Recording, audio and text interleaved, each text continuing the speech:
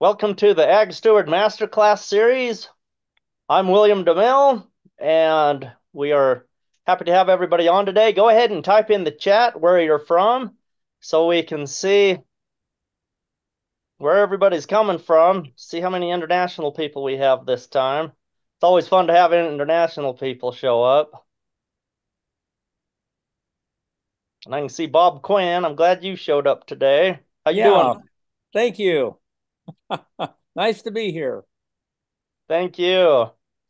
So Jared Sorensen is on the road today. He's actually on right now, but his connection may be a little spotty. He's traveling. He's been at a conference.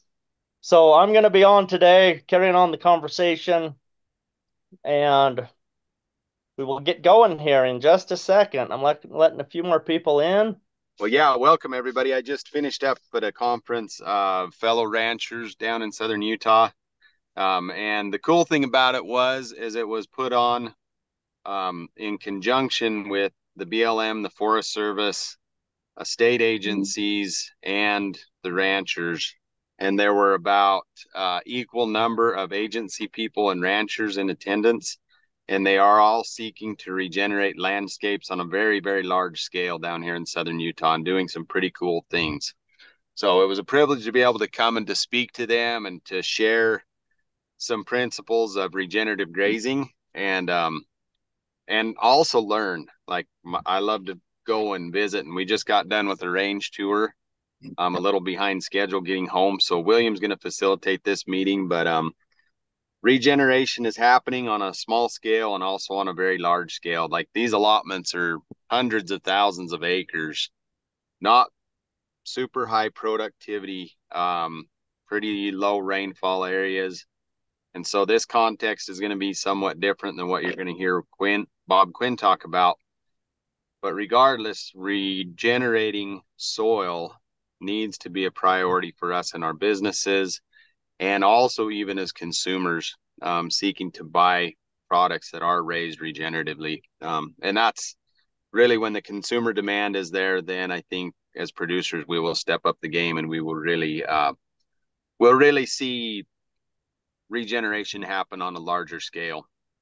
So with that, I'm going to turn it over to William and let him kick this thing off. And we're just honored to have Bob Quinn here with us. I met Bob years ago at a conference that he did down in Cedar City, Utah, and the Utah Farm Conference, and bought his book, and I think he even autographed it for me.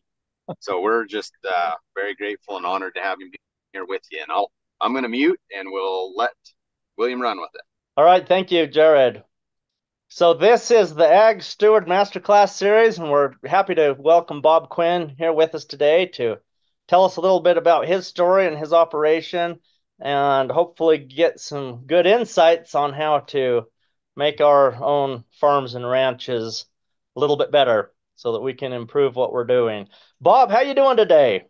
Terrific. We're getting rain. I mean, anytime we can get rain, and, in the Northern Great Plains, we are very blessed and thankful. Yeah, that's fantastic. That is good. It's supposed to be Okay, snowing tomorrow, but, we're glad for the rain because you don't have to shovel rain. So we're glad about that. that's right. That's right. That's good. All right, Bob, go ahead and share with us a little bit about yourself and Okay. a little bit about, whatever you came prepared with, and we'll just have a conversation about stewardship and farming and ranching. Go ahead. Well, I don't know where you want me to start. I came prepared with my whole life worth of experiences. So um, I'll tell you, I was raised near Big Sandy, Montana. It's north central Montana, about a town of 600 people. It was 1,000 when I was going to school about 60 years ago. I was raised on a wheat and cattle ranch that my grandfather started in 1920, about 12 miles southeast of town. We're between the Bear Paw Mountains to the little isolated mountain range and the Missouri River breaks. Um, so we have two creek bottoms that go through our place. We're in short grass prairies of the northern Great Plains. So we're about 12 to 14 inches of rain a year, annual precipitation. Most of it comes in May and June. And then by July, things dry up. So if you like green, I tell my friends to come in June. That's the month you'll see it. All the rest of the months are either snowing or dried up. But I had two great loves when I was growing up, one was plants, and I loved gardening and planting things. The other was science. And so when I went to college, I decided to combine those two. I went to Montana State University and studied botany. And I was enjoying that so much, I went on and got a master's in plant pathology. And I decided I want to be a great research scientist. So I went on to UC Davis and got a PhD in plant biochemistry. And by the time I finished 10 years of college, which you think would have been enough, I'll tell you, my folks thought it was enough, I'll tell you that. And I was a little disillusioned with academia, to tell you the truth. That was in those days, I finished in the middle of the 70s, 76. And it was all about competing for the next grant. And we were told when we went to conferences and not even talk to so-and-so in such and such lab in San Diego, wherever it was, because they were in competition with our lab in Davis for the same grant and the same money. And I thought, wow, that's a heck of a way to do science. I thought science was, pushing back the frontiers of knowledge and in a cooperative effort. And this was not cooperative. This was competitive. And I thought that's not the kind of science I want to do. So I decided to go home and go back to the ranch. And it wasn't long before my whole farm turned into to my laboratory and experimentation. And the way that happened was that when we got home, we had about 2,400 acres. There was 1,200 acres of cropland, 1,200 acres of pasture. We had about 50 cow-calf pairs, foal herefords raising a great herd. And it was just the right size for one family, but it was really too small for two. And so we've tried to figure out, well, what are we going to do to make a living here with my folks still on the place? And I didn't want to go to town and get a job. I came home to farm and ranch with my dad, and we already had 3 kids, with the 4th one coming pretty quick. And so my wife already had more than a full-time job. And besides, she helped me with some of the seeding and some of the harvest. And I didn't want to send her to town to get a job. So we tried to figure out ways that we could bring more value to the farm. And finally, after 3 or 4 years, we hit on, I met a cousin of mine in Southern California who didn't have any work. And I said, well, why don't you see if you can find a home for some of my high-protein wheat, because that's what we specialized in. And he took off, and in a week he called up and he said, well, I've got a customer that'll take a truckload a week, and he'll pay $1 a bushel over market, which in those days the market was about $3. So we jumped our value of our grain by 1/3. And just after we cleaned it, and they paid for all the extra costs, and then it was about a 1/3 more profit. That was huge for us, and I was really excited. And we took off on that, and it went really, really well first year. And the second year, he called up and he said, hey, Bob, he says, I think you can find some organic wheat about the same kind of qualities you got down there for that, what's he been sending us? And I said, oh, well, sure, Jim. Yeah, don't worry about things. We'll have it to you in a week or so. And I hung up the phone. And I thought, my gosh, what have I done? I don't even know any organic farmers. In fact, I didn't even believe in this organic stuff, because I had been taught all my life that a plant couldn't tell the difference between a molecule of nitrogen coming out of a manure pile or compost or whatever you might have, or nitrogen coming out of a bag of ammonium sulfate. I mean, that had been my training. And so I was very skeptical of all this stuff. But I didn't want to have my prejudice stand in the way of giving my customer what they wanted. So I phoned around all over the state, and I finally found a couple organic wheat growers in northeast Montana, about 300 miles from me. I drove my truck up there and got a load and brought it back and cleaned it and sent it to California. And Jim said, oh, man, this is great. Can you get me another load? And then another load. And pretty soon I was probably scraping the bottom of the barrel, trying to find what I could. And I got acquainted with a whole new group of friends. There were 4 or 5 guys that were in 83 or 84 now that were doing organic. And I went to one of their winter get-togethers, their meetings. And, I've been used to going to grain growers and farm bureau meetings. And it was mostly, woe is me, the prices in the toilet. And, the government programs aren't doing what we need, and we can't find markets, and on and on and on. And when I went to the organic meeting, it was none of that kind of talk. They talked about how when they walked over their fields, they could feel the tilth of the soil was much better. It was softer, and it was changing after they started to go organic. And they talked about growing their own fertilizers. So they were really regenerative organic from the beginning. So they were growing legumes, alfalfas, clovers, and all these sorts of things in our fallow year, because we only grow one crop every 2 years where we are, and the second year is fallow. Instead of fallowing, they grew a cover crop of a legume, and that was their fertilizer program. And then because of their rotations, they didn't use any chemicals for pest control or weed control or disease control. And so I was very, very excited about that and very, very interested. And I went home and I told my dad, I said, we got to try this organic stuff. This is very interesting.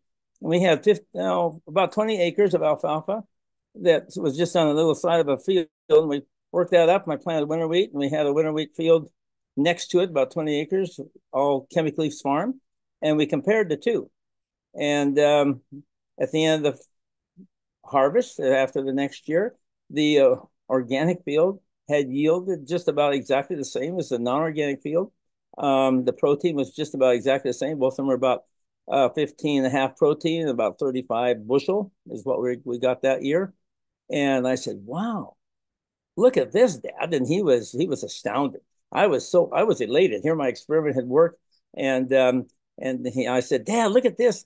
Why don't we plant half the farm into organic next year? And he said, whoa, wait a minute. He said, we don't even know what we're doing, which was true, of course. And he says, how about 10%? And I said, how about 20? So we settled on 15. And so the next year we went into just 15% of the farm now was in organic system. And we had a drought that year. And when we have droughts in Montana, we normally have grasshoppers, and this was no exception. We had some grasshopper plagues come in, and I asked my organic friends, what do you do for grasshoppers? Because I knew what to do for the chemical control. You just put malathion all over everything, and a few hours, the grasshoppers are all dead, and everything else is dead too, of course. And my friend said, oh, no, there's a protozoa called, and a product called Nosema locusta. It was a protozoa, which is a little smaller than the bacterium, and they put it on wheat bran, and they spread it around the edge of the field, and the grasshoppers eat that on the way in. They all get sick. And when they're laying there dying and kicking in their last throes of life, their friends come and eat them. It's just like politics in America today. And they get the disease, and it spreads through the whole group of grasshoppers. And at harvest time, my organic fields, even though they had been eaten in about 15 or 20 feet, clear down to the ground, there's almost no grasshoppers in the combine tank. And the chemical field across the creek had all kinds of grasshoppers because the malathion, dissipated, and I couldn't afford to spray twice. It was already a poor year. It was a drought year. And there was about half the tank was filled with grasshoppers when I combined. And I told my dad after that harvest, I said, I am done with chemicals. I said, we did the best we could. We followed all the instructions. And the organic experiment, 2 years in a row, has done as well or surpassed what chemical agriculture had to offer us. So off we went. So William, that was the start of a long trail of experimentation. And but I never looked back, and it brought fun back to farming for me, and it was profitable. And within 3 years, we paid off our operating note. We haven't had one since. We were selling the crops for way more than the non-organic prices were. We were using a lot less money to grow those crops because we weren't buying our inputs. We weren't buying any chemicals. And we were growing our own. And the result was we had net profits instead of, zero profits, and sometimes in the minuses. So that was our early experience. All right, fantastic. Sounds good. What is your opinion of certifying organic? There's a lot of different thoughts about that. Some people think that, it actually lowers my standards of what I'm doing. Other people say, it's a great thing to do. What is your take on the certification? Well, I was in on in the 80s. Organic was just like the Wild West. I mean, it was divided into camps. There are 4 or 5 camps all across America. Every camp said they were the best, and they were all different certifications. And people would follow their certification rule, and then they put their label on their product, and so there was some verification of certification. What was happening at the same time? Many states started to have state laws, and in the state where you had a state law, then organic was defined. Then you knew what it was. But many states, Montana was one of the early ones. California was a leader for sure. Montana came in with their state law in the, oh gosh, in the mid 80s or so. But some states didn't have any law. And so in those states, you could call organic whatever you wanted because there's no rule. And so that was really problematic. And there are several of us that were afraid that organic would go the way that natural went because it didn't have a definition. People define it whatever they wanted to sell their product. And because it meant everybody called it something different, it didn't mean anything. And we were concerned that we might go that way. So we went to Washington and were able to put the definition of organic into law so that there was a definition that was the same for the whole country. And so when people went to the store and they saw an organic label, they could be assured of what it was. Because if you cheated on that, if you were just using a little chemicals here and there, you could go to jail for that. It was fraudulent. And then people took it serious. And we're growing food we're not growing commodities. We don't grow commodities on our farm. We grow zero commodities. We only grow food that has high quality, that can nourish people, that can bring them health. And that is really important. That has a much higher value than commodities that where it's just focusing on how big of a pile you can get in the bin, how many bushels you get to an acre, that sort of thing. I really think we should be paying farmers by the amount of nutrition that they can grow per acre, not the number of bushels, but the amount of nutrition. That's what we should be paid for. And we can do that with regenerative organic agriculture, planting, first of all, starting with good seed, don't use none of this GMO stuff and all this manipulated things that in most cases have really lowered the nutrition, but start with good seed, put it in good soil, healthy soil, and then put it into harvest it at peak nutritional value, which for wheat, I mean, you do that anyway, because when it's ripe, nothing's gonna happen to it. But with fruits and vegetables, many of them are picked green so they can be shipped across the country or around the world. And the nutritional value hasn't even been reached yet. And then the fourth part of that is to process it as close to the field as possible so that you can process it in short time and not lose any of that good nutrition that you've worked so hard to put in, and then not add a bunch of junk to it. Don't get into highly processed stuff. Do minimal process that preserves nutrition and doesn't compromise it. I mean, we don't put chemicals on our field. Why should we put chemicals in the jar of our processed food? It's the same idea. And so many of those chemicals really hurt your system. In this country, 60% of the country right now has one chronic disease. That's over half the country is sick. And it's getting worse every day. And the CDC says that 60% of the problem is due to the food that we eat. So we can't keep going this direction. We are on a really a bad course. If you extrapolate that out, there's not going to be any winners. But with regenerative organic agriculture, everybody can be a winner. So I think it's very important to have the label. To get back to your question, yeah, not okay. any compromise. It's not any compromise in my mind. It's a customer guarantee that you're willing to say with a label what you have done and stand behind that with verification. In the case of organic certification, it's third-party verification that what you say you've done has actually been demonstrated to have been done. Yeah, fantastic. That's a great perspective, Bob. Thank you. When you're talking about the food and the quality of the food, is there a way to test food nowadays to see if the nutrition is actually there? Like if farmers are going to get paid for nutrition instead of by the bushel, I mean, how do we know? I mean, I think I know that if you raise food in an organic, regenerative type of way, then I just think it's better. But is there anything in the works out there going on that you're aware of anybody doing actual testing to verify if this bushel of wheat actually has more nutrition in it, or this pound of beef or carrots or whatever? There have been lots of research studies. They're starting to document this in all kinds of areas too. Dairy, as well as grains, vegetables, fruits started first. I mean, strawberries was one of the early ones. And what they found with organic compared to non-organic was that there are higher polyphenols, for example, which are strong antioxidants. And The problem is, however, and so we see the trend. We see the trend. Okay, and I'm convinced we're going in the right direction. But you raise a very important question, and it's really the missing key right now. So if any of your audience out there is really good in research and really, would like to win the Nobel Prize, I've got a great project for you. And it's just what you said, William, to devise a simple and repetitive, but predictable and accurate test of nutrition. And there's lots of people doing all kinds of things around the edges of that. Some are doing using spectrophotometry and saying, okay, we're going to look at these 50 compounds. And if these 50 compounds are at a certain level, then we think that the food is nutritious.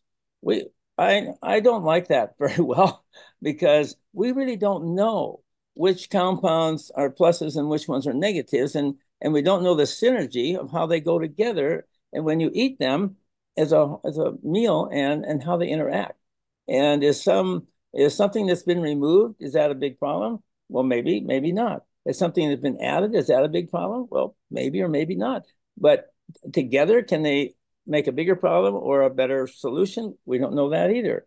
So and we haven't talked about this yet, but one of the things that we've done in the last 35 years or so is introduce an ancient wheat to the marketplace under the brand name of Kamut. And it was a grain that had never been hybridized, never been changed in any way. And for most of the 20% of the population, this is another problem that no one really wants to talk about very much.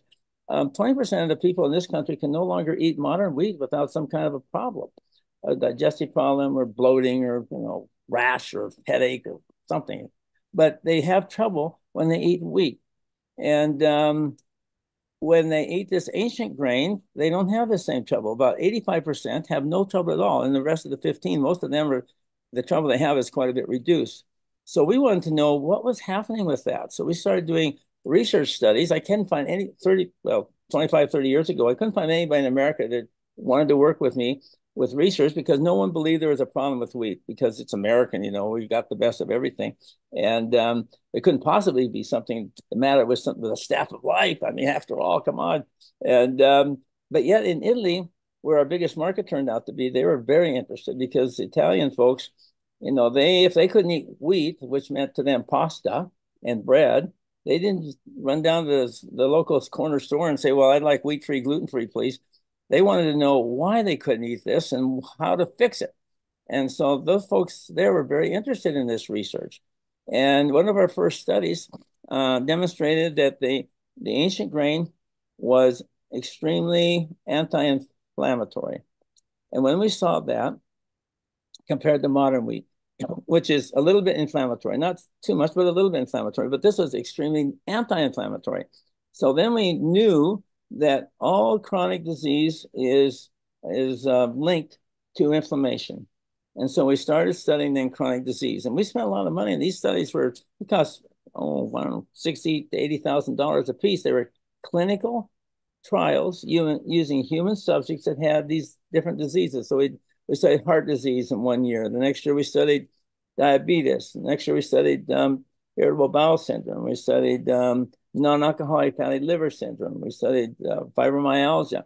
And we've published 36 peer-reviewed journal articles. And this is top-rated journals, not just, self-publishing on the internet or something, that we were able to demonstrate there was a significant difference between the ancient wheat and the modern wheat. And because the difference in inflammatory effect of it was like 30 to 45% difference. It was the biggest single difference. I had an idea to create an inflammatory index. And I thought if we could create an inflammatory index, it might be an indicator of how the body then reacted to a certain food or whatever you ate. And that could give nutritional value in just a number from 1 to 10. Wouldn't that be easy? Just put that on label the product. And if you could have we wanted to do with a cell culture, so it'd be cheap and quick. You could do it in a few days instead of these tests that it took us months and months. And you could do it for a few dollars instead of tens of thousands. But that was a great idea. I try to have lots of ideas in case some turn out. Well, actually, that one hasn't turned out yet. And we haven't been able to bring together the right combination with this cell culture, which would be representative of a living system. And you just put a little extract from the food or whatever you're working with, and then you look for all these indicators of inflammation and other things that are either positive or negative to the cells. But we need something like this, William, in the end, to really then demonstrate in all parts of agriculture, are we going in the right direction or are we going in the wrong direction? You know, we have lots of people selling all kinds of magic potions that are going to cure everything if you put them on your crops. Well, what do they really do? If we could have an easy way to evaluate them with nutrition in the food, I think it would be a huge boon. And then people could feel good about paying more for higher value when they had a way to know that they're getting higher value. And the plant breeders, imagine what a boon that would be to them if they could, in their plant breeding, kick out the ones that were poor in nutrition and go ahead with the ones that were high in nutrition. And the processors, you know, we process our food to death so many ways. And to have an actual number we could put on that can of whatever it is, processed, you know, who knows what, and actually end up with a lower number than what we started with in the raw material. Wouldn't that be interesting for people to see? Anyway, that's been a little bit elusive, but there's a lot smarter people than me working on it, and I'm hoping we can come up with something here in the not too distant future, because that could be the key to drive the whole thing in the right direction. Yeah, yeah, that's fantastic.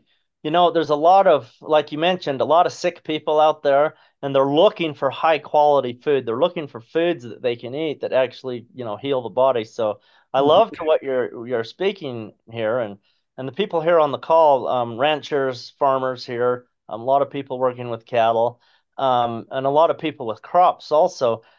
So you mentioned Kamut, and I'm familiar with your Kamut and and all that work that you've done. Are there other ancient grains, other ancient wheats besides Kamut that would have the same benefit that you're aware of that farmers could be raising? I think almost anything that hasn't been highly bred to produce just one outcome like yield or increasing loaf volume for the bakers is probably a good candidate. So I would go back to anything that was available before World War II. That's really where things started in a big way for breeding and changing things after World War II. If you're really wanting to look at ancient wheat, there's einkorn, there's emmer, there's spelt, but you have to be careful of the spelt because it's been crossed with modern wheat. So you have to make sure you're getting the spelt that's hasn't had that crossing. And then there's heirloom grains like turkey red and some of those that were quite popular before World War II. Most people say they don't have problems with those kinds of things. And of course, wheat is what, you know, I grew up with. I grow that. So that's been the biggest part of my study too, because that's what we have been growing. But other things that have been changed in a very significant way, I would be suspect. And they're not guilty before proven such, but I would be suspicious. And if we had a good test to just test them, a quick and easy test we were talking about before, then that would be a big benefit to all of us. But the processing, I mean, and for the cattle guys, I mean, a feedlot is a type of processing, and it's mostly negative. What comes out of that compared to what grass fed is bringing you right off the range, and all those different the difference in their fat makeup, all kinds of things that change once they go into a feedlot. The same with chickens, the same with pigs, for animals, but also the same with plants. When we just chemical them to death, so we kill the ground so that they're just being fed by chemicals. I tell people the biggest difference between a chemical farmer and a regenerative organic farmer is that the focus for the chemical farmer is feeding the plant if they're, you know, a farmer and growing plants, while the regenerative organic farmer focuses on feeding the soil, and then let the soil feed the plant, because they can do it so much better than we can do with just a few chemicals out of a bag. Yeah, yeah, fantastic. Do you know any seed suppliers who would carry, you know, the seed for some of these ancient grains? And then Kamut. What if a person wanted to raise Kamut? I know that you've worked with, you know, certain things so that if people want to raise Kamut, there's a process to go through. Could you talk to that?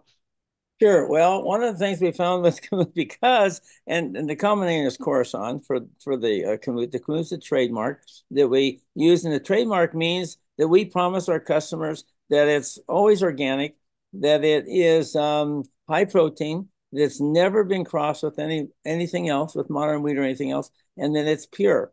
It's not been got other modern wheat mixed in at the cleaning plant or the farm or anything else, because we inspect everything. We spend over $500,000 a year doing chemical tests to make sure that it's chemical, that aren't tainted with chemicals. But anyway, that's that's what we do. That's what the trademark means. What we found that this grain is really a very close relative of durum, and so it grows best where durum grows best, but not in the area where you have enough rain to grow corn. If you can grow corn with rainfall, I mean, if you're in the irrigation, that's a whole different ball game then.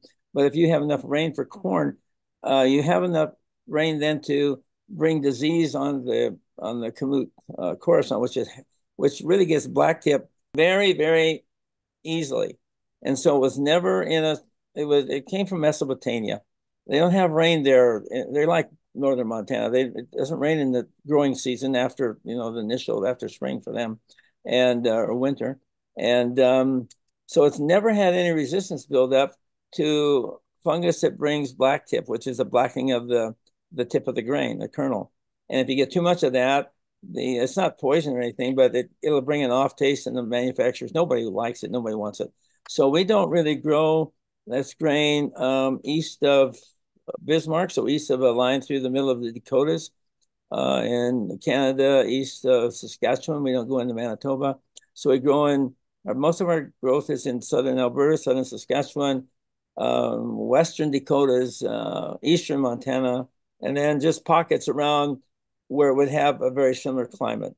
So we can't go into the Midwest, and in Europe we can't go into Northern Europe. We can grow in Sicily and North Africa. We can certainly grow where it came from in Mesopotamia. Although it's the politics there, a little bit of a dicey situation. We grow it some in Australia. We've had experiments in Argentina, but using those criteria. And we have contracts then by central contract makers. Montana Flour and Grain, and in Canada, it's the folks in Radville that are Prairie PHS, Prairie Harvest Seeds, in Radville, Saskatchewan, and they do the contracting with the farmers. And I studied Monsanto a lot, putting this project together, and I tried to do everything the opposite that they did, and it's worked pretty well.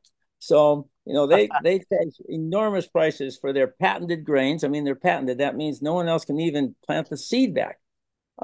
We think our grain is like a gift from the Lord, and we don't own the seed. We don't own the grain. Nobody should own the grain. It was found in nature as a creation, as something to be thankful for. So, but we do own the trademark, and if you want to be in the family of the trademark, then you need to follow the rules of the trademark and guarantee the public that they're getting what they're paying for, which is a higher value than mostly what they see in the wheat products.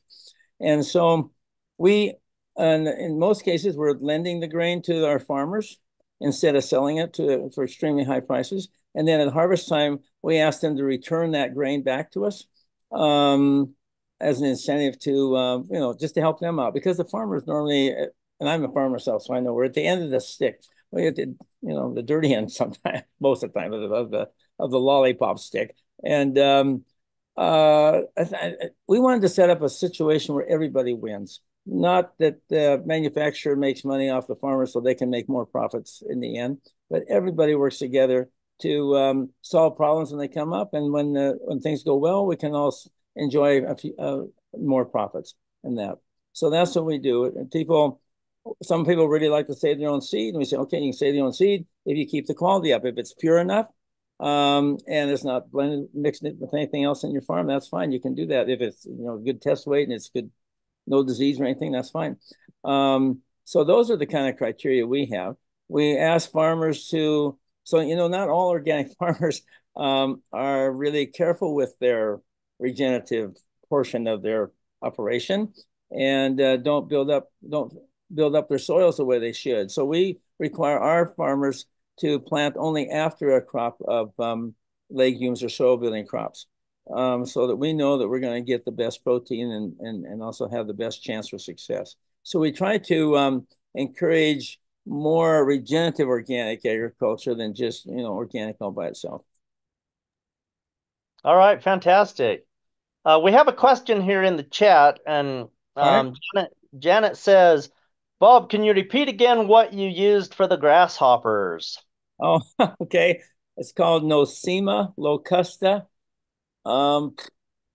Please don't ask me to spell that. It starts with an N, N-O-S, Nosema, S-E-M-A, Nosema locusta, L-O-C-A-S-T-A, something like that. I've had a hard time finding it recently in this last grasshopper episode, and I don't know.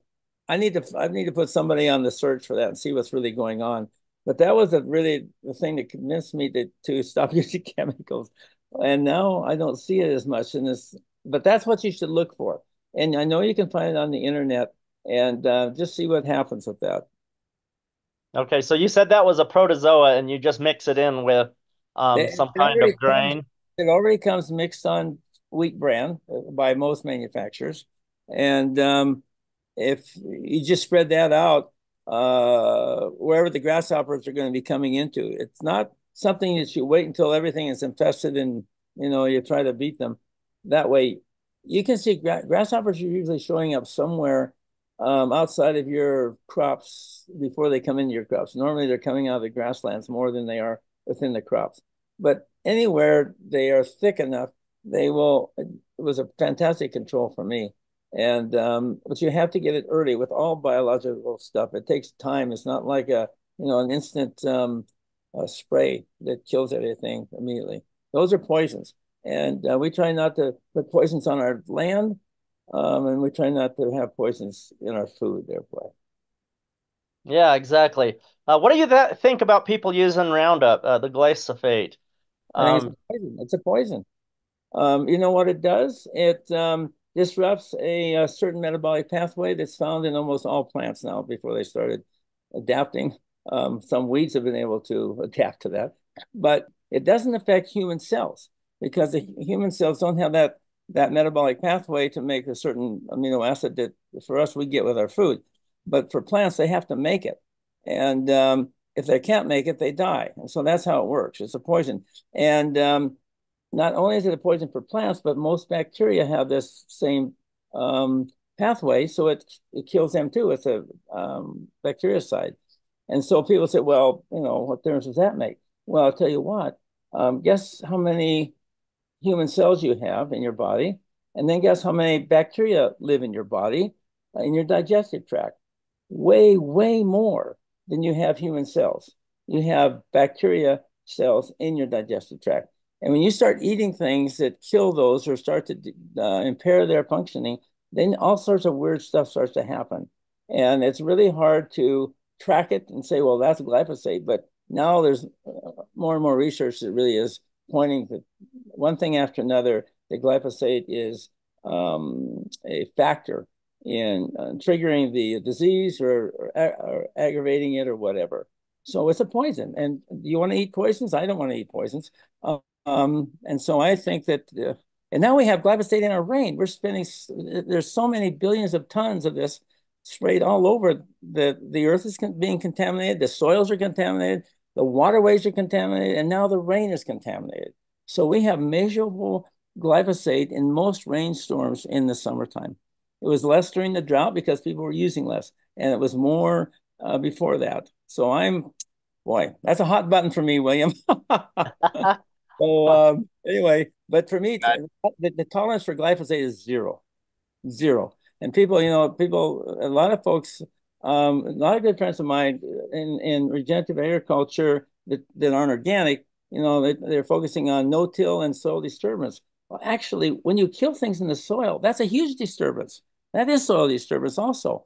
And so rather than fight amongst each other on those kinds of things, why don't we figure out together how we can have both worlds? We're trying to reduce our tillage as much as possible, but we haven't figured out no-till organic. But I'm not going to use a little glyphosate so I can do no-till.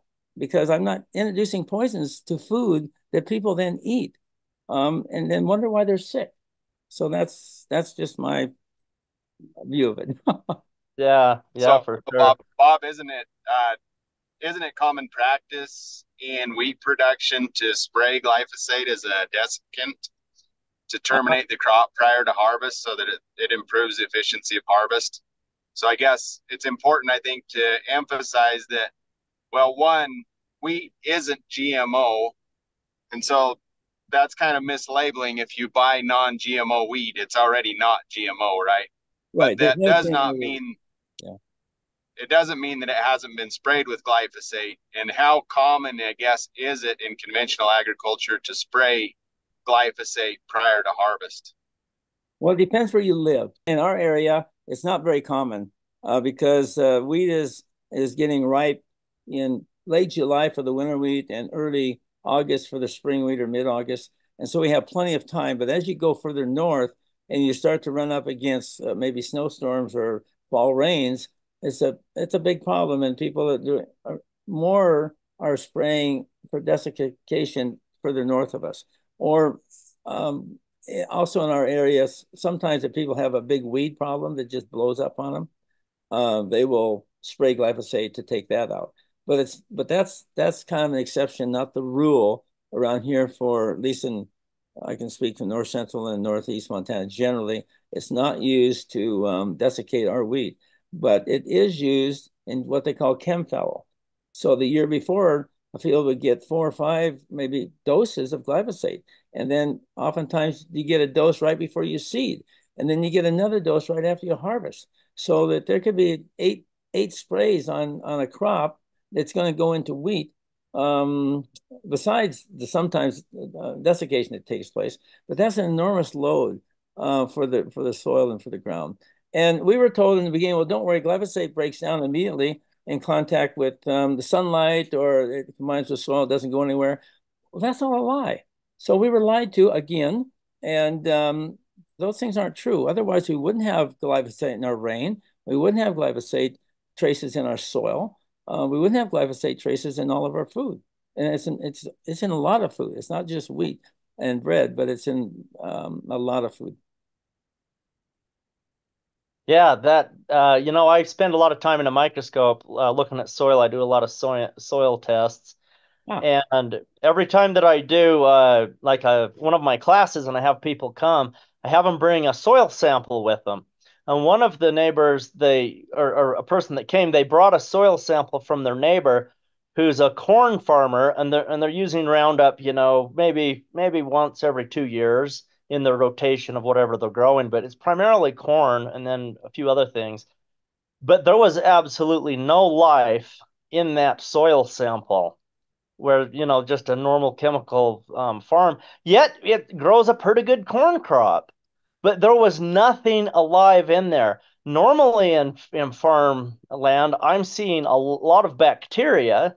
In really good organic regenerative soil, I will see bacteria, good fungus, good protozoa, good nematodes, all those things in that soil food web. I'm seeing those in there. But it's interesting when I look at these fields that have the glyphosate in, even if it's only every couple of years when they use it, it's like it's completely dead. It's almost like it has high levels of some kind of a toxic metal or, in there.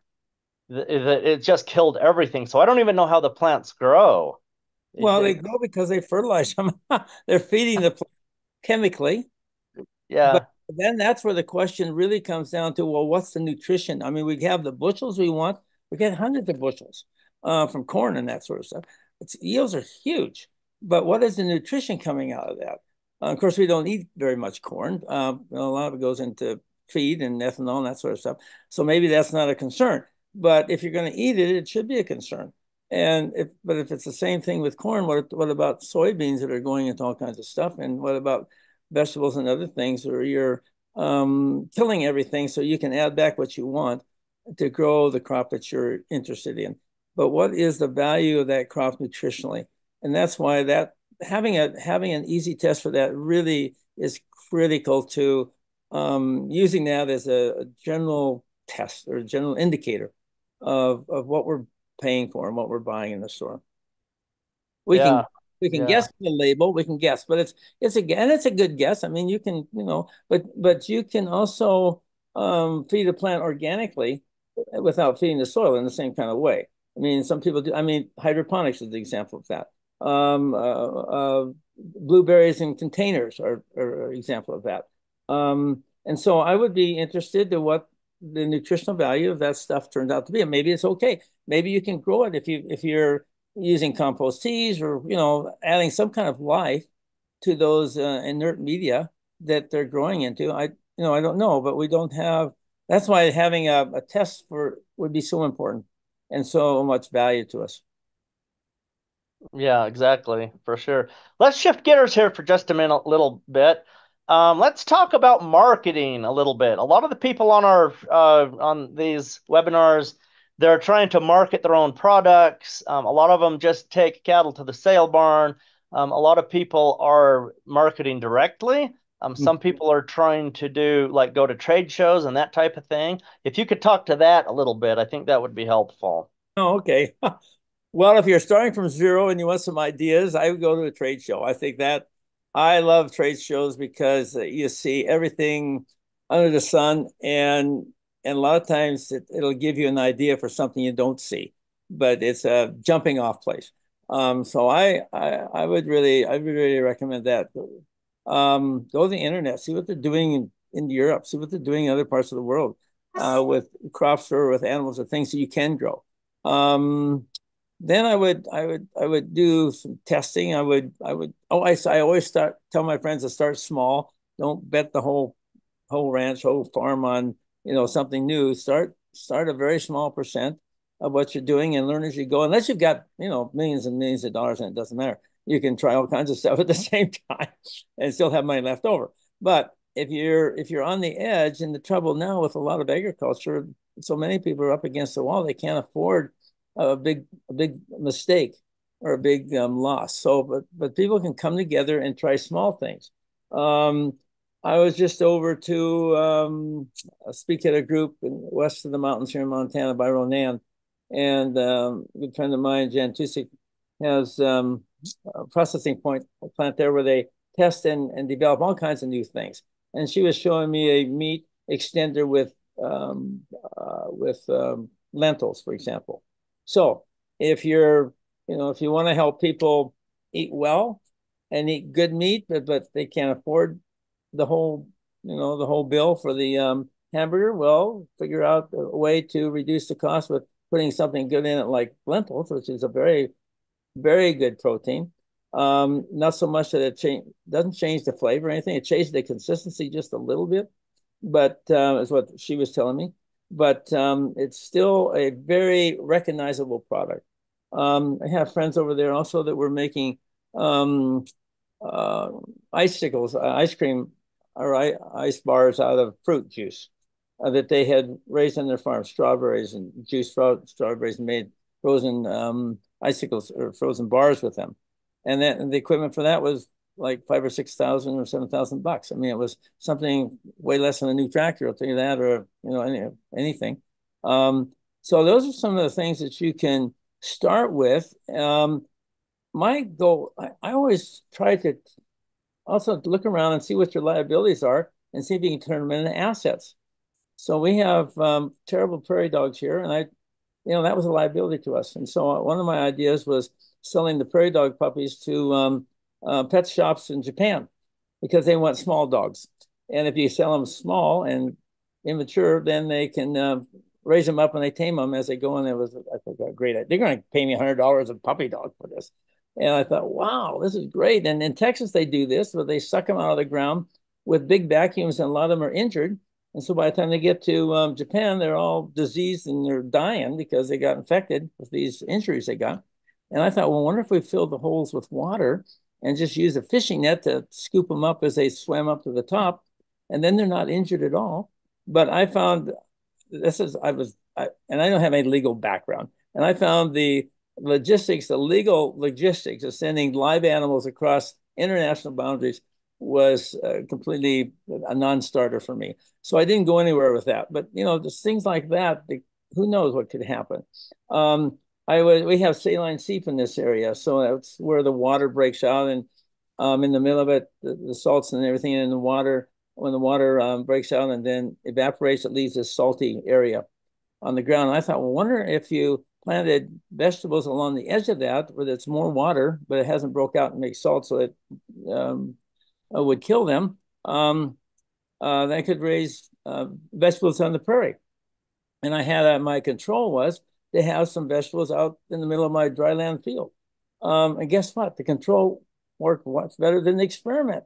So I started studying dryland vegetable production. And this is something that all kinds of people could do on a limited basis. I couldn't grow spinach and lettuce and that sort of stuff, leafy greens, but I could grow potatoes and squash and onions and even tomatoes and watermelon and all kinds of other melons just on the 12 to 14 inches of rain that we have.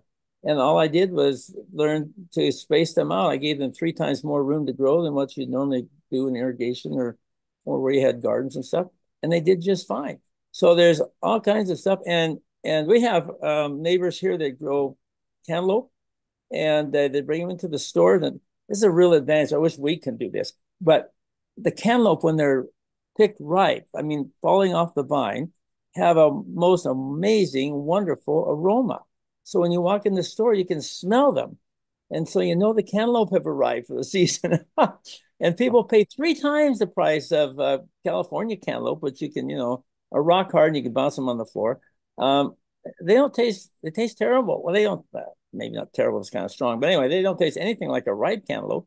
And people are willing to pay. They chase the truck down the street in Great Falls when it first comes to town because they know what the quality is. That's the kind of agriculture we should be doing, producing food that is so good to eat that people stand in line to pay more for it because they know they're going to get a higher value. And you were talking about these fancy tests for nutritional determination. Well, guess what? We have 2 scientific testers that everybody gets born with. You know that? And they don't cost you a nickel. One is here and one is here. And so if a food has a wonderful aroma and it tastes really good without adding anything to it, then you can be pretty well assured that it has high nutrition because that's the way it was created. Everything is created in order so that we would be enticed to eat what was really good for us because it would taste so good. Industrial ag and industrial food has kind of usurped that or compromised that, bastardized that, as you might say, by putting in all these artificial flavors and aromas so that people are buying that and eating that, and they're not really getting what they think. So anyway, that was probably too far off the top. But that's the idea, to look around and see what maybe somebody's doing in some other part of the country and to try it, see what you can do in your neighborhood. That's where I'd start. Yeah, that's fantastic. Thank you. So yeah, the taste and the smell, those are the tests we need. Unfortunately, you go to the grocery store and nothing tastes good and nothing smells good. That's the sad reality of where we are. So why are 50% of the people sick? Because that's generally what they're eating. You're right. You're absolutely right. And so when we find that, that's the kind of people we need to support. And we need to support the people that are doing that and however it's coming out. And be the kind of person that provides that kind of food. Yeah, right. Could you just really quickly tell us the story when you were in California going to school and you went to the peach orchard and they had bred the peaches a certain way? Remember that story? Well, it wasn't a breeding. This wasn't a breeding story. This was a chemical industrial story. Oh, okay. Okay. I love peaches when I was a kid, and some of the older folks will probably remember this too. That aren't in peach country anyway. I mean, we're in Montana. It's not peach country. We would get our peaches in a wooden box, a wooden crate, and they would be double wrapped. One in a little bit of like a cupcake holder with a tissue wrapped peach next to it, and you could set those on your shelf. And in 2 or 3 days, they were ripe, and we thought they were great.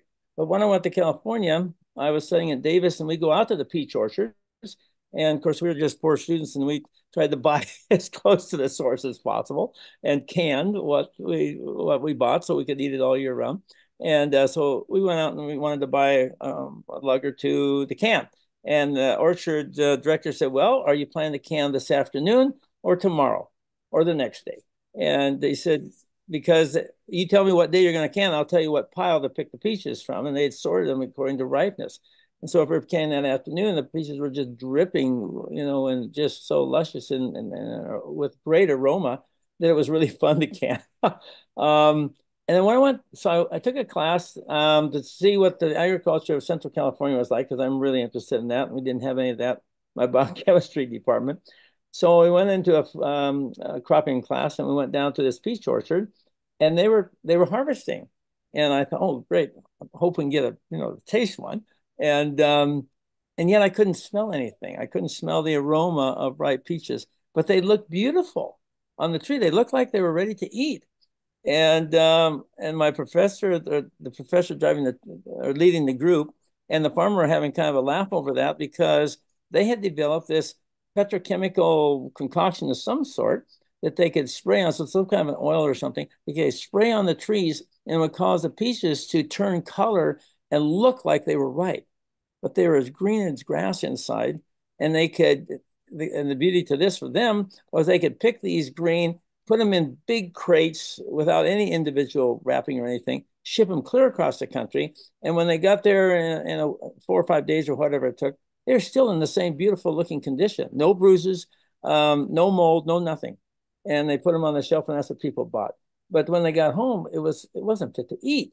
And I don't know if we were offered or had a bite of that, but it was green, but it looked right. So that was the industrial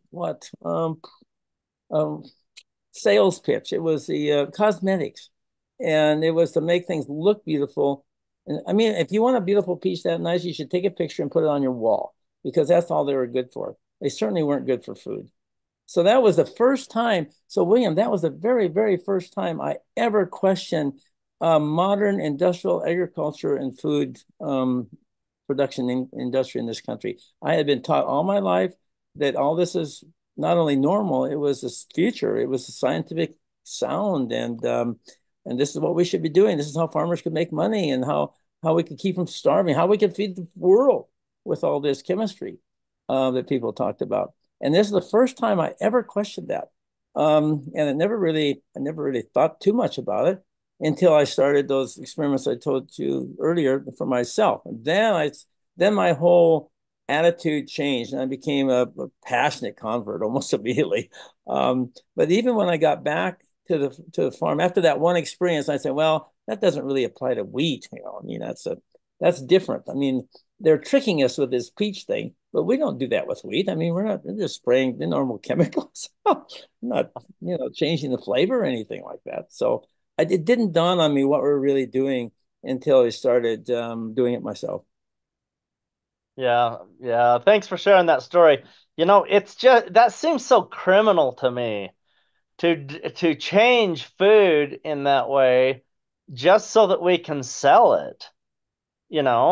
I Well, I mean yeah, I but mean farmers do have to sell food for sure. yeah, But you don't we want to sell good food? I mean, or I don't get it. but we should be paid for that. We should be rewarded. We should have the full value of good food. And there's not a really good mechanism for that. The organic certification and the labels help with that somewhat, but it still could be better, and it still could cross all segments, so that we'd have a real people could make their own value judgments. If they saw a sticker that said this has 10 times or 5 times more nutrition than the dollar stuff, it'd be a little bit easier to spend more money, because actually for the higher quality, because they're going to save that by not having to go to the doctors. I mean, that's the goal, to take the 20 cents out of every dollar we spend on healthcare, and increase the 8 cents we spend out of every dollar on food, and maybe add a little bit more of the food, but save a lot less on the healthcare. That's the goal. And we feel better, and we'll live longer, and enjoy life better. Right. Come on. Okay, does anybody have any questions for Bob Quinn here? Go ahead and raise your hand, and we will call on you. You can type your questions in the chat while we've got him on here. If you have any questions for him, go ahead and let's ask. Bob, sure appreciate you being on today. It's fascinating to hear your story and hear how things are from the high prairie of Montana. It's fantastic.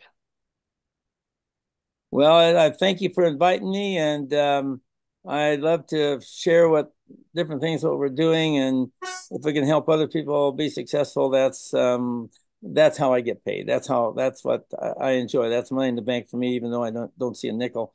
That's money in the bank for me. Yeah, that's good.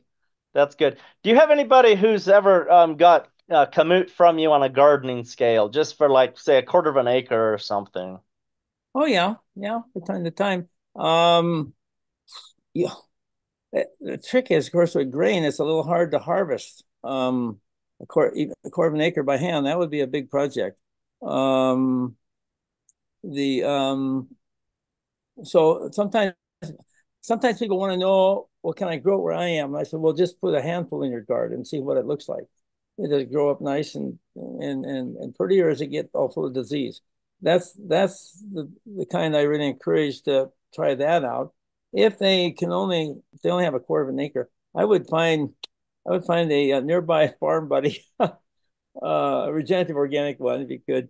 If you wanted to try your quarter of an acre, I would try it there and have them combine it for you. Yeah, that way you can get it harvested in a reasonable way, for Yeah. sure. Yeah, okay, we have a couple of questions in the chat. All Um, right. s- so Larry wants to know, how do we get to lease the Kamut? How you get to what? At least the Kamut. Like, how do Oh, to if taste it. Oh, they, yeah. For yeah, if they want to get Kamut from you, how do they do that? What's the okay. process? Well, if you're where's he at? Is he in America or Canada or Australia or where is he at? Larry, where are you? Colorado. Colorado. Okay, that could be depending where you are. I'll tell you one thing I didn't tell you before. We haven't had very good luck with irrigation, not because it doesn't grow. So I don't know if you're in the San Luis Valley or someplace like that. We did do some experiments down there, but it has a low yield potential. So the most we've ever got with this grain is about I think around 72, 73 bushels an acre on dry land, and that's when the rains came perfect and everything was perfect. The normal is around it's closer to 20 bushels. But irrigation, when you can also tune in everything, is also around 80, 75 or so is about as good they can get. But normal wheat, you're way over 100 with irrigation or 150 or something. I don't know how high it can go now, but so we have done some experiments in Arizona with that, but with irrigation, the farmers are pretty disappointed. If you're in Colorado on dry land, west of the mountains or east of the mountains, I mean, out, going toward the prairie, contact Montana Flour and Grain in Fort Benton, Montana. And you can find them on the internet, Montana Flour and Grain in Fort Benton, Montana, and see, get signed up, see if they can get you some. I know that they've been a little bit short on seed the last 2 years of the drought, and so we're hoping to start building that back up. But that would be the source. That would be the place to try it from. If you're in an area with That's good possibility, then there's no reason not to try it. okay. My internet cut out. That's Montana flour grains, Flour and grains. flour and grain. Yeah, Montana flour and grains. Yeah. All right. Thank you. You're welcome. Good luck. Are you dry land? Are you irrigated? What are you doing? I'm a little of both. I talked with you at the Greeley Farm Show in Oh, February okay, or good. January, whenever it was. That was fun. Yes, it was. Thank you. You're welcome. Okay, Bob, what is your vision for bringing back the younger generation to the farms and ranches? Well, have them be able to do something where they really feel they're making a contribution. Um, have things set up where they don't have to send the wife and the kids and everybody to town to get third and fourth, fifth jobs.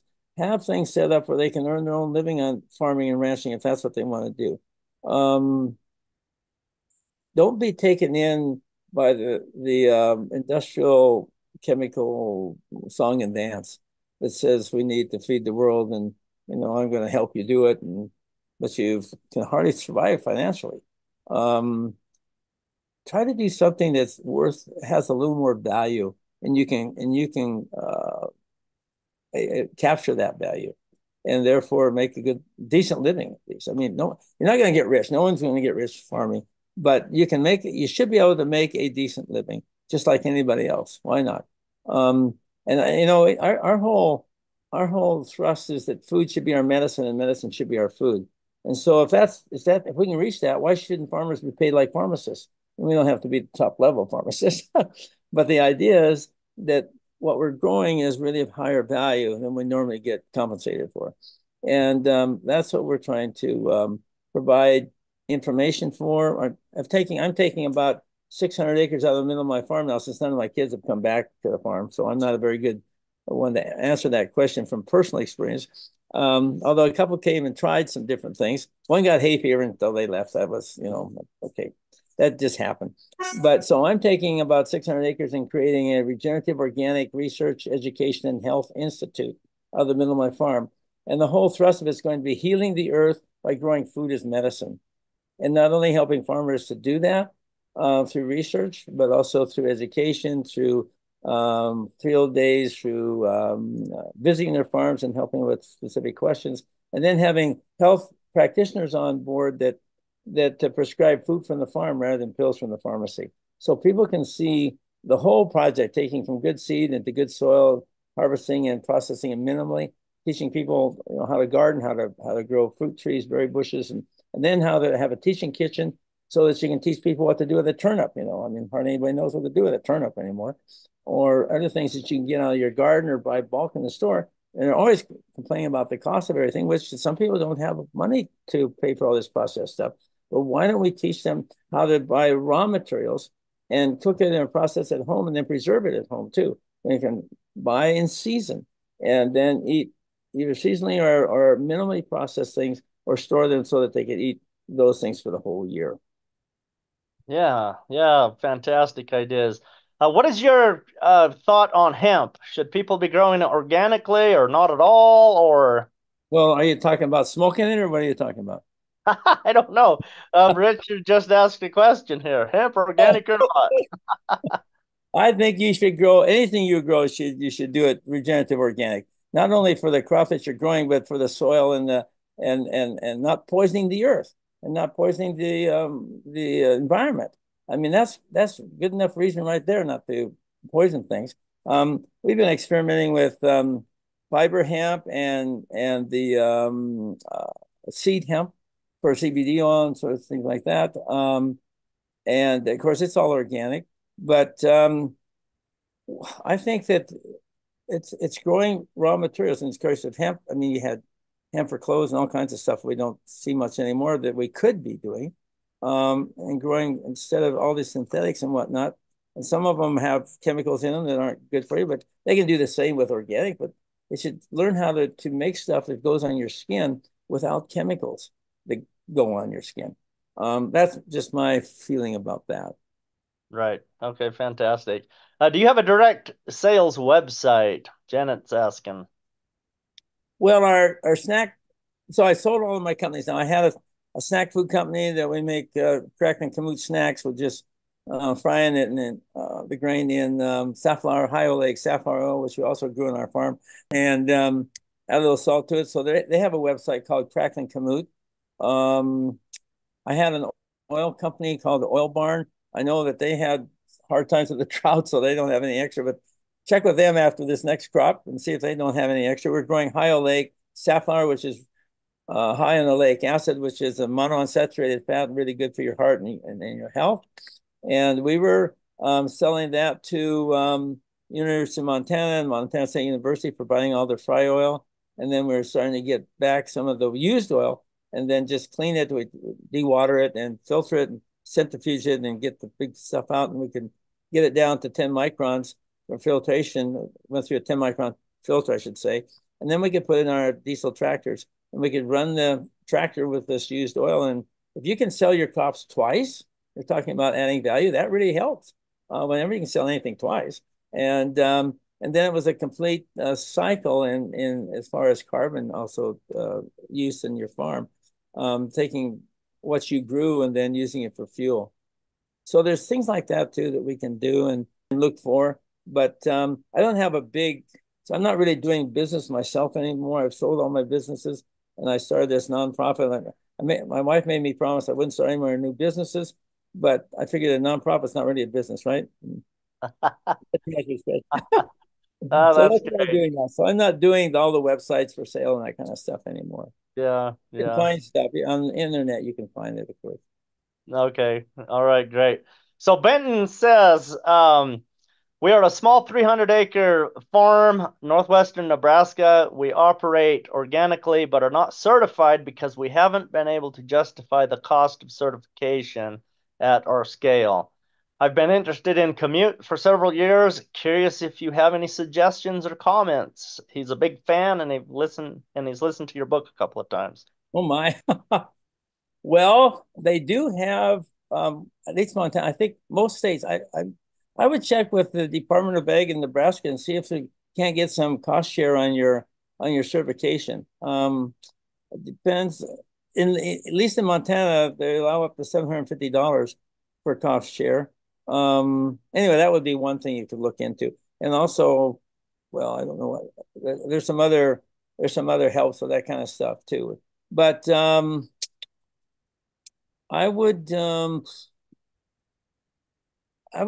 300 acres, if you could, I would suggest looking at some way to get a higher value return on that would pay for your cost share for certification. If that's what the market is you're looking at. If you could grow something that somebody really wants, like a miller or something, I wouldn't be bashful to ask them to help you with their cost share. I mean, they're the ones that are benefiting from it. Why couldn't they help you with some of your potential customers?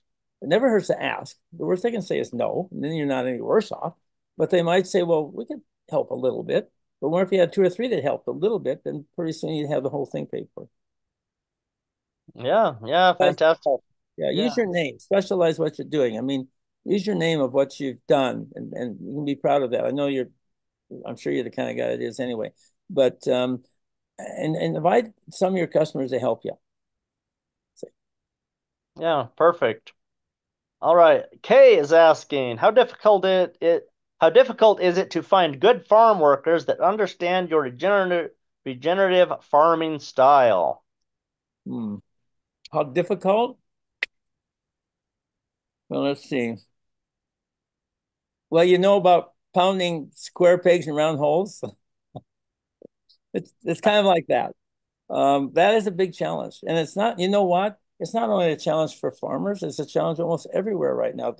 All my friends that if you want to talk about a common problem that almost everybody has is finding good help. And I don't know, it's not an easy solution to that. You know what?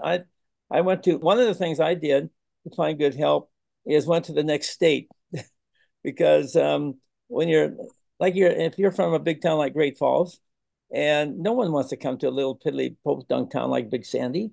But if you're in a big city somewhere in a neighboring state or two states away, and you show them pictures of the mountains and catching trout and riding horseback across the prairie and the plains and in the woods and having picnics along the river, stuff like that they don't have any access to, then I've found some pretty good helpers that have wanted to escape, and they're good workers, but they want to escape where they are now and get into something that's a little less crazy.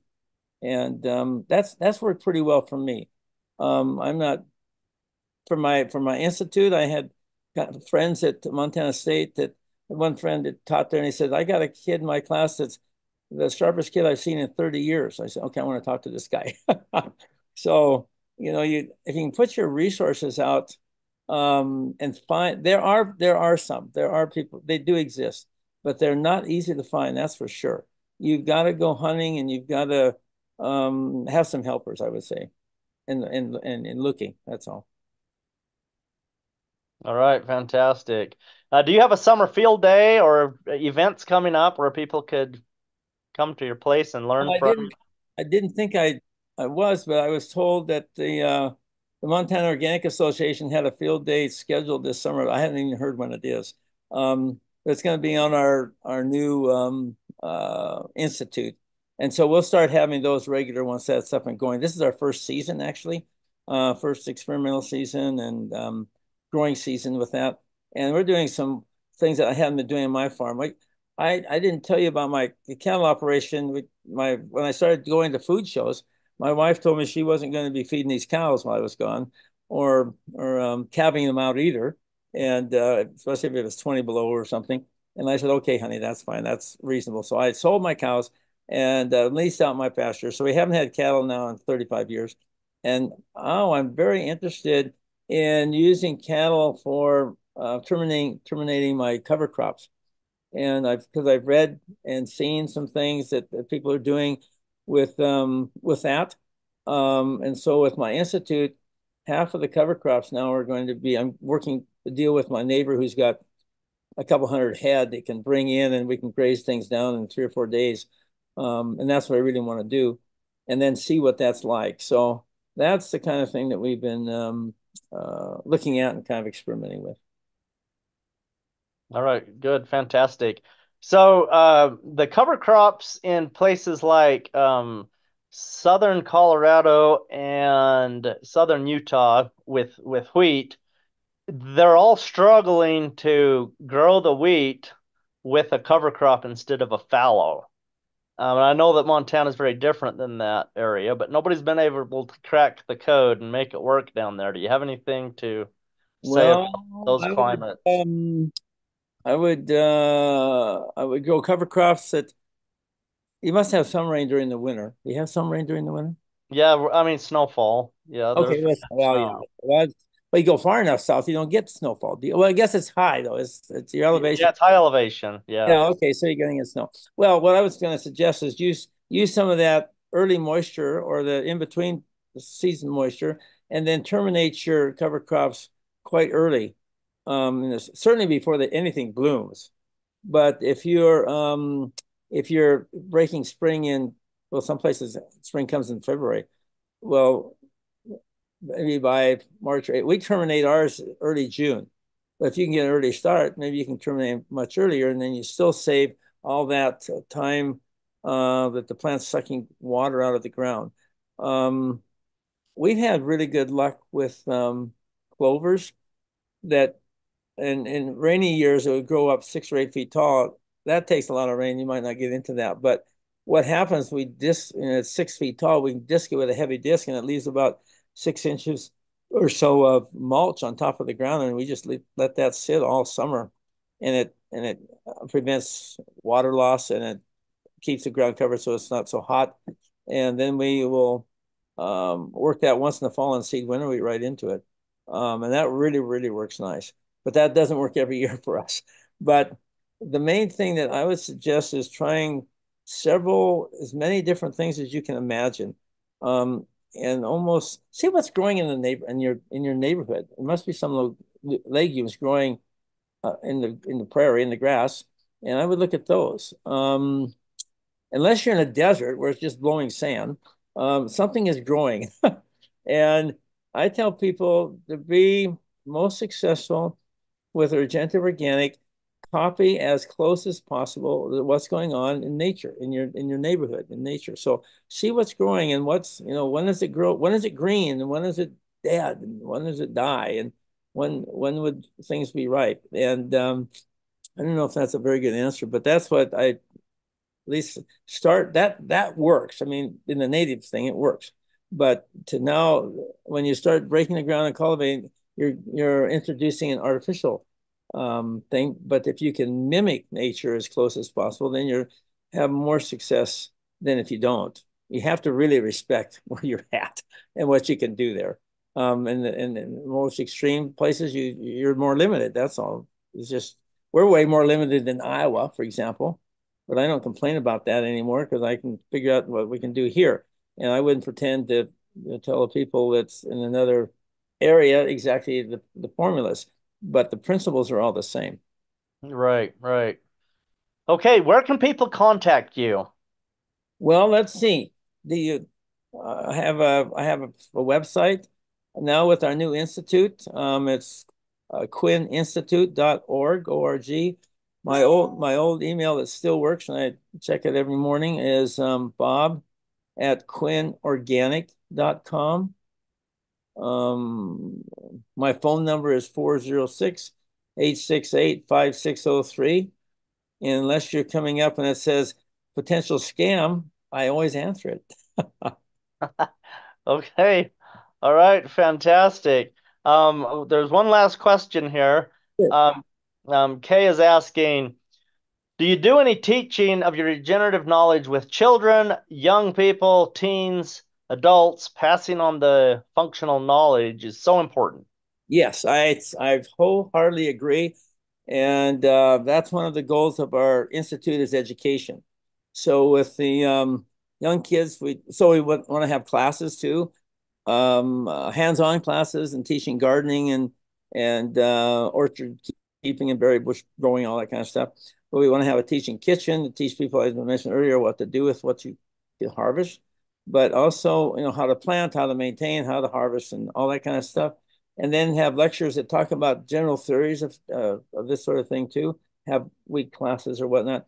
But for the youth, I would love to put together a like a comic, not comic, but yeah, comic book type format that the younger kids would really enjoy, and put things in real simple, basic principles for them, and then ratchet it up for the junior high and then high school can take the full load, of course, of what you're trying to teach, but have different levels for different um, age groups that could be taught even from the very earliest times of school.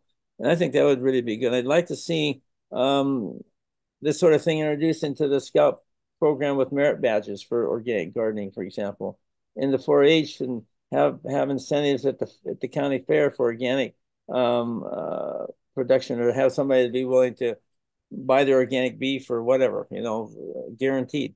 Give them at least some advantage or some incentive to go into. We used to have at our county fair make a milling and baking contest. And I was put in charge of that for a few years. So I said, well, why don't we have an organic category? So we had an organic category at the county fair for milling and baking. And so there's all kinds of places where you could have opportunities for teaching and also experiencing and having fun with it and winning ribbons and all kinds of, fun stuff. Right. Fantastic. So that's www.quininstitute.org. Is that right? Yep. Quinn Institute. Okay, It's just fantastic. getting started, so don't expect a 10-page a website yet. It's only 4, but it's a work in progress. And if anyone has any suggestions, I mean, I'm open to anything. That last one was really great about the the education thing, and we're working on ideas of that. We haven't got it all in place, but we think that's really important, and we're working on those. So anybody has any specific things that send us to try out, I'm all ears. So All right, fantastic. Well, thank you so much, Bob. This is fantastic.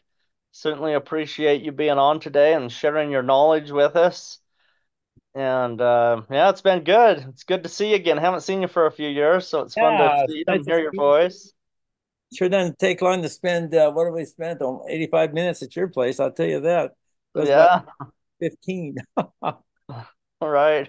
So thank you. Thank you. Okay. All right. Thank you so much. We'll go ahead and end this masterclass with AgSteward for today.